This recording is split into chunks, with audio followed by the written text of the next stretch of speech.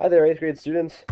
It's Mr. Pouts with your lesson 2.7, and this section is all about solving proportions. We're going to learn about what proportions are and how we can solve them a couple different ways. Make sure before you do anything, please make sure you write down your goal, which is to solve and apply proportions right on your goal sheet right now so that you don't forget later. On your goal sheet, all right? And afterwards, you need to self-assess yourself. So if you need to stop what you're doing, open up the goal sheet and write it down. Okay, in solving proportions, we need to know what a proportion is. So here's what we got. A proportion, you've done proportions before. But a proportion simply is an equation that states that two ratios are equal. For instance, remember it has to be an equation, so an equation must have an equal sign. So an example here that you might want to write down to help you picture it would be 1/2 equals 2/4. It's 1/2 is equal to 2/4. Those are two ratios, and they're set equal. So that's a proportion. Typically, we'll see something along the lines of 1/2 is equal to x/4, and you need to solve for x. So that is also a proportion, and we're going to show you a couple different ways to solve for x in that situation. Okay, that's what a proportion is. All right, there are two different ways that I'm going to teach you to solve proportions. Okay, you can solve a proportion two different ways. You can solve like a one-step equation, which I'll show you works sometimes. It does not work all the time. And then the cross products, which you're probably familiar with too, those always work. So we're going to do cross products a lot more than the one-step equation process. But for this first example, I want to show you both ways. So here's the example. It says solve the following proportion for m. So we have 7/8 equals m/12. Thinking about this, I don't know if I like this example anymore. But we'll use it, I guess. Okay, 7/8 equals m/12.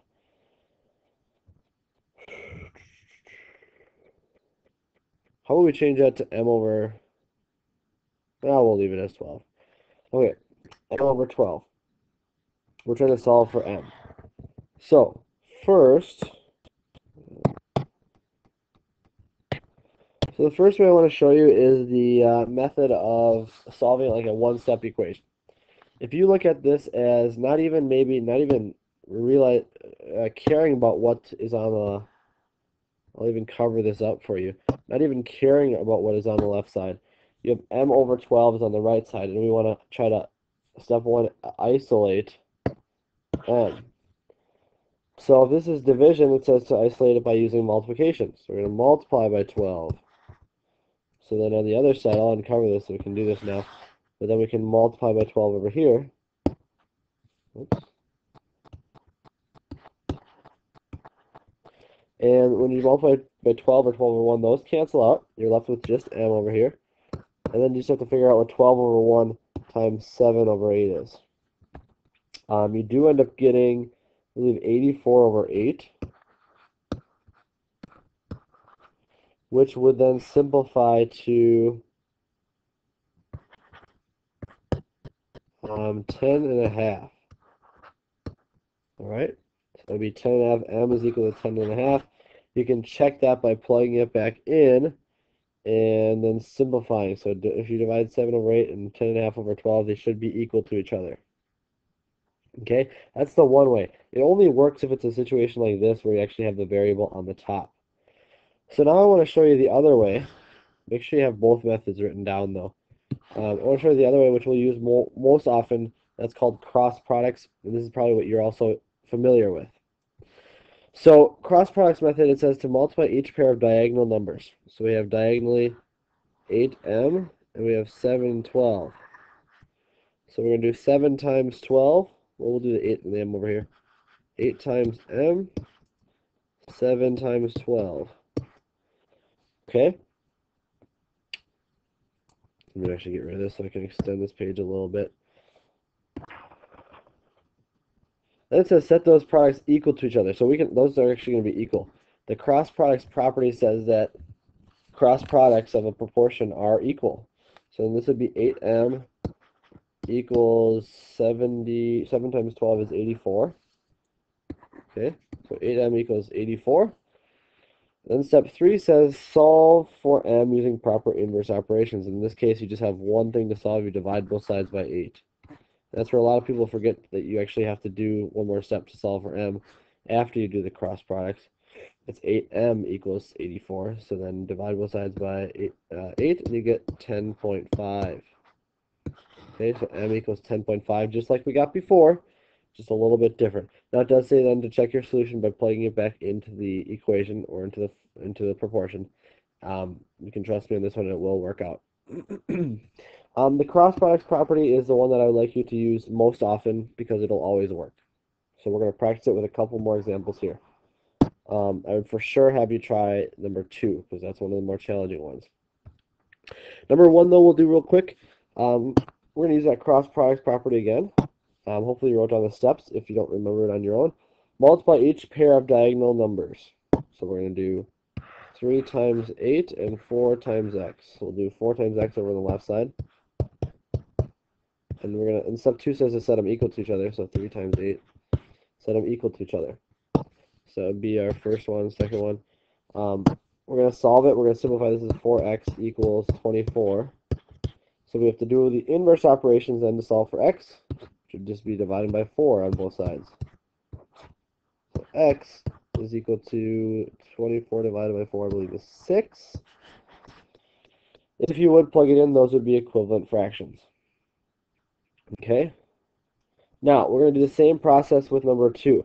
And again, if you're looking at this, if you open up these smart slides from Moodle, you can look at the work by pulling that tab. I'm just going to work through it with you right now, though.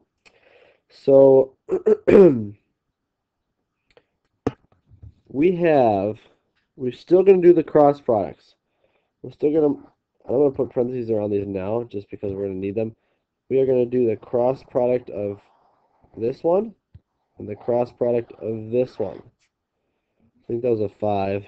Let me, that's totally a 5. Okay, so we're going to do this one right here first. So it'll be 5. We're going to multiply it by the top one, which is the other diagonal, which is b plus 3. So multiplying, you just show it like that right now. We can't do it in our head. We don't want to do it in our head. That's when mistakes happen. Set that equal to the other cross product, which would be, now I have to erase this so I can tell. I think for this one, I'm just going to draw lines. So that to that, and that to that. So then we do 4 times b minus 8. All right. Now if you look at it, this is just, it turned into a multi-step equation with variables on both sides. So we have to follow the same steps, which it's right here, solve for m using proper inverse operations. So first we're going to check for any distributing or combining like terms, and you might see already there is distributing. So we're going to do this and this on each side. So the 5 times the b is 5b, the 5 times the 3 is 15. Right side, 4 times b is 4b, minus sign, 4 times 8 is 32. Okay, there's no like terms on the two sides, either side that we could do. So now we're going to try and get the variable to the same side. Always move the variable term first. So we'll do that by subtracting whichever one. We can subtract it from one side. And I always go with the smaller one. So we're going to subtract the 4b here. So that cancels out, and we'll subtract the 4b over here. Remember, we have our two sides of our wall here. That leaves us with 1b, or simply just b, plus 15 equals, remember, this should be a plus a negative 32, so it is a negative 32 over here. All right, and last step to solving for this would be to subtract 15 from both sides. Because b is then by itself, there's no coefficient in front of the b. And we can do negative 32 minus 15. They're both negative, so it's going to be a bigger negative. That would be negative 47. All right. Now, you really should plug it back in there to check. For right now, well, we do that. So let's do negative 47 minus 8 will be negative 56. or yeah, no, 55 over 5. And that would be equal to negative 47 plus 2 would be negative 44 over 4. And both sides are going to be equal to negative 11. This is our checking here. And that makes us happy. So B really is negative 47 for this one. Okay, there will be some where they're multi-steps like this, where you have to still do the cross multiplying. It just turns into some distributing and solving for B. I have one more example I want to go through. Hopefully these will help you out. This one is a word problem, very common type of word problem that you can use proportions for. So remember, proportions, you want to look for things that would be equal and then having the same types of things on both the top and the bottom of the ratio. So this says, in a shipment of 400 parts, so remember 400 parts, that we'll circle that because that's a good number, 14 are defective.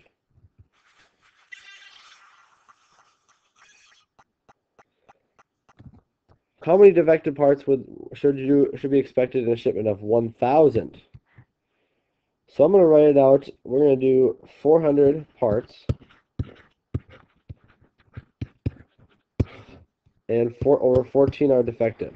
That's our ratio. Now I'm going to set that equal to, and since we still have the second one, would be we're going to get 1,000 parts,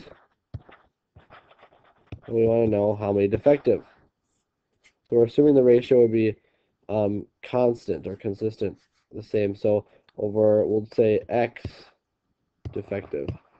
And we want to solve for X. Okay, so setting up the portion might be the hardest part, but you can see here the top has the parts, the bottom has the defective ones. Got to keep it consistent in both ratios so that, like, if you have parts over defective on the left side, it should be parts over defective on the right side.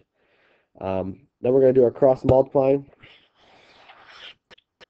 So we've got 400 times X. Set that equal to 14 times 1,000, which would be 14,000. The only thing to solve for X would be divide both sides by 400. And we'll get what X is equal to. I'm going to use my calculator to check this because I don't know this by heart or just off the top of my head. I could take a guess. It would be pretty close. I bet you it's 3.5, but I know that wouldn't make sense. 300, 3,500. That's my guess. I don't know if that's correct. All right. Anyway, so we divide both sides. Let's do 14.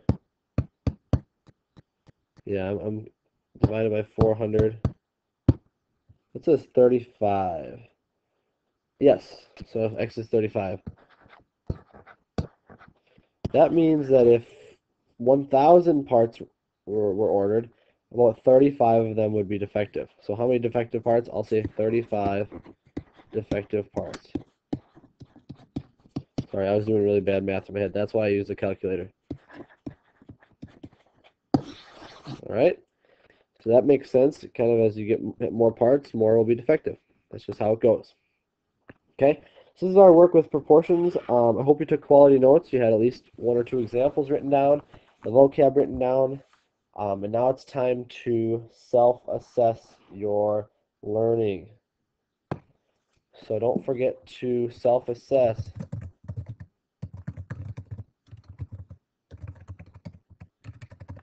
On the goal sheet. Always. But that's all we have for today. We'll talk to you next time.